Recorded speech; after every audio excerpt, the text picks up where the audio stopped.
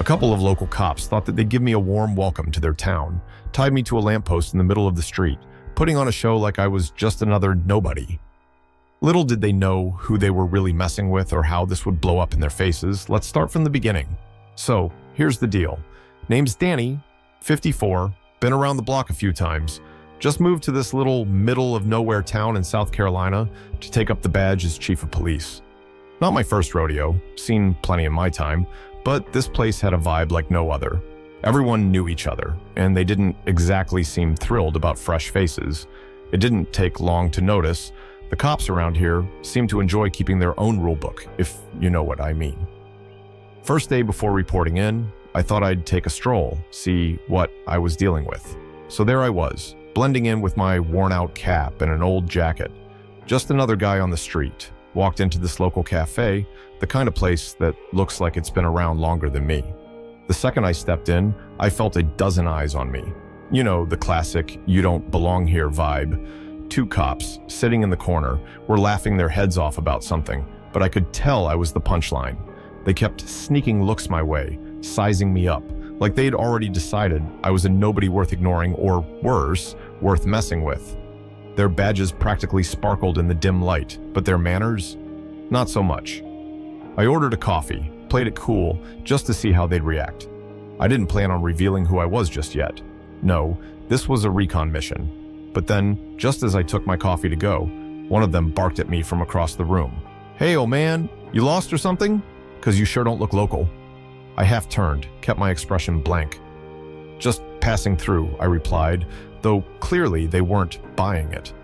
One of them, tall guy with a smug grin, shot back, "Well, maybe keep passing. Strangers don't last long around here if you get my drift." I just shrugged and walked out, but believe me, I could feel them watching every step I took down that street. Something told me my new job was about to be way more than just paperwork and meetings. Next morning, I decided to go for a run just outside of town, clear my head and get a feel for the place. Fresh air, a little peace, nothing out of the ordinary. About halfway through, though, I heard the sound of a patrol car pulling up alongside me. Yep, it was those same two from the cafe, JK and Mike, the dynamic duo. Jake, the tall, wiry blonde with that smirk of his, leaned out the window and shouted, "Hey, runner, you lost?" The way he said it, you'd think I'd just run onto some private property with a no trespassing sign slapped across my forehead. His partner, Mike, a bulky guy who looked like he could bench press half a car, chimed in, "Yeah, are you sure you're welcome around here?" I kept my cool, slowed down a bit, and replied, "Just going for a run. Pretty sure that's still allowed around here, right?" Mike shot me a grin, one of those smug, I know something you don't kinds of looks. Allowed? Maybe, but strangers don't exactly get the warmest welcome here, especially those who don't know our rules. Before I could even open my mouth to ask what on earth that was supposed to mean, they hopped out of the car. Jake stepped up close, way too close, and started patting down my pockets without so much as a "may I?" I took a breath, keeping myself calm. They started rummaging around, throwing smug glances back at each other like this was some kind of game. Jake finally pulled out some random scrap of plastic from my pocket, his face lighting up with some twisted excitement. "Well, well, look what we have here," he sneered, holding it up like it was some kind of trophy. "This yours?" I just stared at him, not taking the bait. It was pretty obvious they'd had this little setup planned. All right, so by this point, I'd had just about enough of their friendly welcome. But I knew I had to keep my cool. They had no idea who I was, and this definitely wasn't the moment for a big reveal. I played it calm, even as they each grabbed one of my arms and yanked me toward the center of town. No explanations, no questions, just dragging me along like I was some lost pet they'd found roaming the streets. They hauled me right over to this big lamppost in the middle of town square, where folks were milling around, doing their usual morning routines. A few people stopped, curious. Others didn't seem surprised at all, like they'd seen this kind of scene before. Jake and Mike looked like they were putting on some sort of twisted show, cracking jokes like they were at a comedy club. "Ladies and gentlemen," Jake announced with a mocking bow, "we got ourselves a real big city troublemaker here." Mike, playing along, added, "Yup, think he's got a few tricks up his sleeve, or maybe in his pockets." They tied my hands around that lamppost, real dramatic, making sure everyone could see. Some folks started pulling out their phones, recording like this was the highlight of their day. Others just chuckled, shaking their heads. I could see Jake soaking it all in, looking around at his audience with the smirk that made my stomach turn. He leaned in close, loud enough for everyone to hear, and sneered, "Looks like we got ourselves a troublemaker, huh? Can't have people like you just waltzing into our town." The whole thing was beyond ridiculous, but it wasn't funny. It was disturbing. These guys were so into their act, they didn't even care how obvious their setup looked. I'd seen some low moves in my day, but this was something else. I had to remind myself to stay calm, just let them dig their own hole. So there I was, tied to that lamppost like I was some kind of public attraction, while Jake and Mike strutted around like they'd just bagged the year's biggest catch. They didn't even try to keep it low-key. These guys were basking in the attention. People had their phones out, filming from every angle, chuckling, shaking their heads. Some folks even looked genuinely curious, probably wondering what the deal was with this outsider in their town. Turns out, that little scene didn't stay a local secret for long. By the next morning, clips of the mysterious stranger tied to the pole were blowing up online. Comments were flooding in, and boy, did the theories start rolling. Some people thought I was a drifter who'd crossed the wrong lines. Others were straight up calling out the cops, asking, "Who's this guy and why does he look like he's stuck in some old Wild West showdown?" People wanted answers, and fast. Pretty soon, local news caught wind of it. A few journalists showed up looking for their next big scoop, and they were relentless. You could see them pushing through the crowd, mics out, looking to catch a quote or two. One of them even cornered a bystander asking, "What did this man do? Did anyone see him commit a crime?" The response was a shrug and a muttered, "Beats me. Looks like the cops are just having some fun." Meanwhile, Jake and Mike were still riding their high, pacing around like they owned the square. They'd pose, crack jokes, make a real scene of it, like they were local celebrities. If only they knew how fast this story was spiraling out of their control. Watching it all unfold, I couldn't help but feel a spark of anticipation. They were giving me exactly what I needed, setting the stage perfectly without even realizing it. The spotlight was on, and soon enough, the real show was about to start. After a long night, and trust me, it felt like the longest night ever, my phone rang early in the morning. Caller ID showed it was the main office, and I knew exactly why they were calling. Word had reached up the chain, and they weren't happy. This little town's idea of fun was now a full-blown scandal, and Jake and Mike were about to get one rude awakening. I walked into the station, calm and collected, feeling the weight of my uniform as I put it on. This wasn't just another day at the office. This was my moment to set things straight. With my badge gleaming and my uniform crisp, I made my way to the main hall. You could almost hear the tension building up in the air, like the calm before a storm. And just as expected, in walked Jake and Mike, laughing about some inside joke, not a care in the world. They hadn't even bothered to check who I really was. They just assumed I was some nobody they could mess with. But the second they spotted me, standing there in full uniform, they froze. I could see the shock spreading across their faces, slowly transforming into something that looked a lot like panic. I let the silence stretch, watched them squirm, their eyes darting around like they were searching for an escape. Finally, I broke the silence, keeping my voice calm but firm.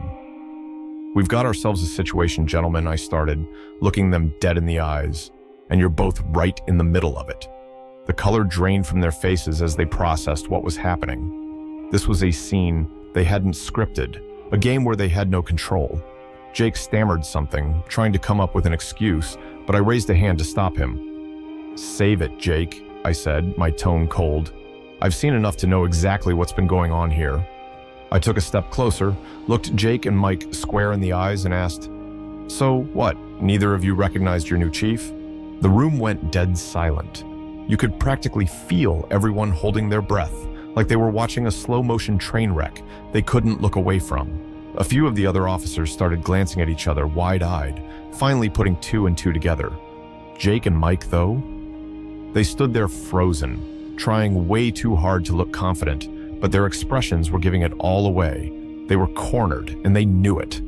I pulled out my phone and hit play on the video, their little performance from yesterday, complete with all their smirks and mocking comments. I held it up for the whole room to see. In case anyone here is confused, this is what went down.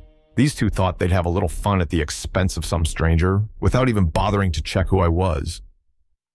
The rest of the team watched in stunned silence.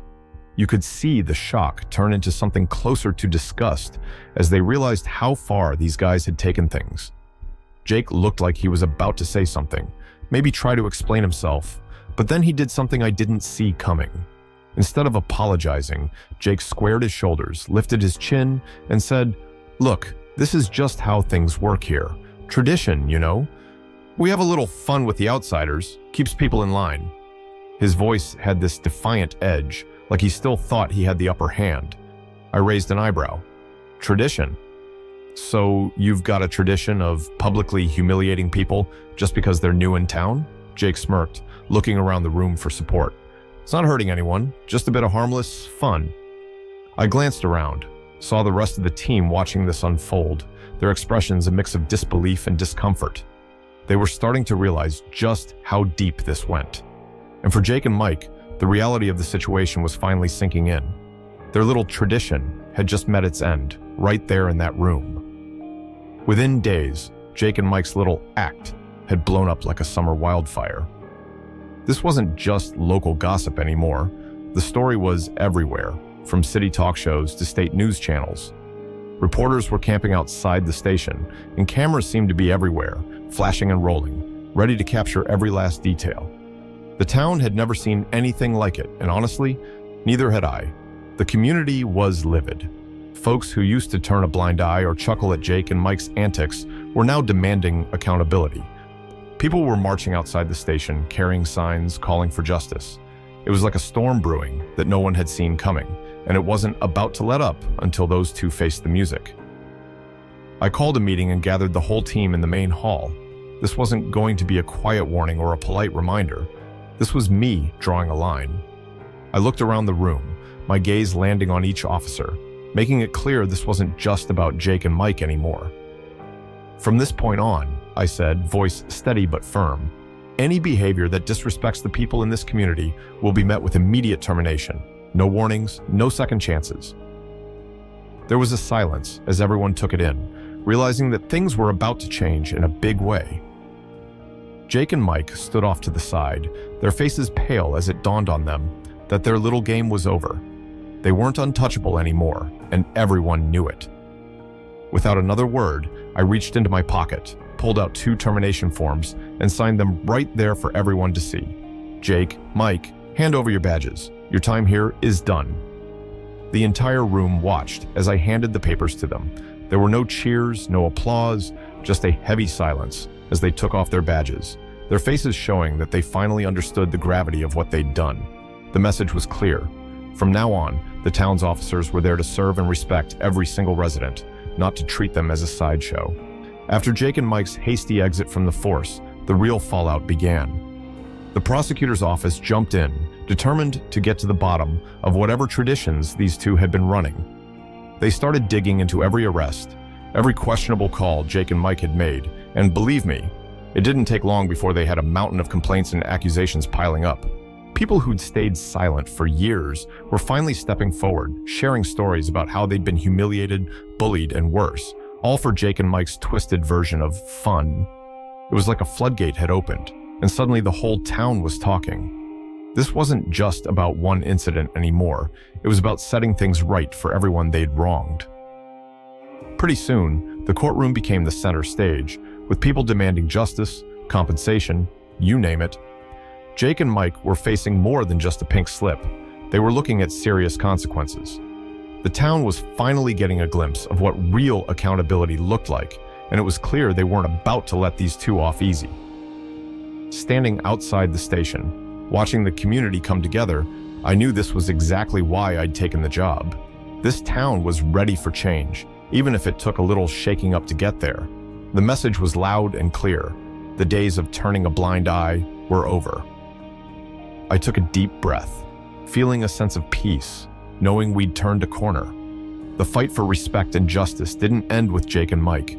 This was just the beginning. The town now understood that things were different, and I was here to make sure they stayed that way.